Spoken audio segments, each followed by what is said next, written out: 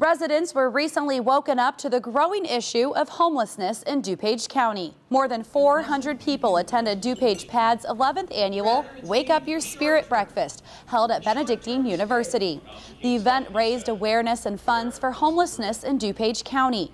A former client at the organization shared her success story, and Pads Executive Director Carol Simler shared the highlights of the year, as well as what the group will do in the future to work to end homelessness. Our programs are working. We had over 500 people return to a place to call home last year as a result of our programs.